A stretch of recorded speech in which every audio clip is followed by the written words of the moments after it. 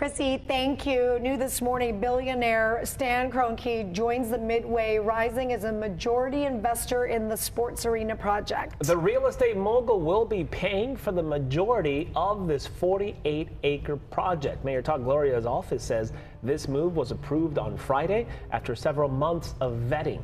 The new project will bring in 4,000 residential units, a 200-room hotel, 20 acres of parking and green space, and of course that 16,000-seat arena. Kroenke also owns the LA Rams and the Denver Nuggets, so his investment could spark speculation for a possible San Diego professional sports team down the road. What? Don't toy with my emotions. The city council must still approve the final plans. If approved, construction could start as early as 2025.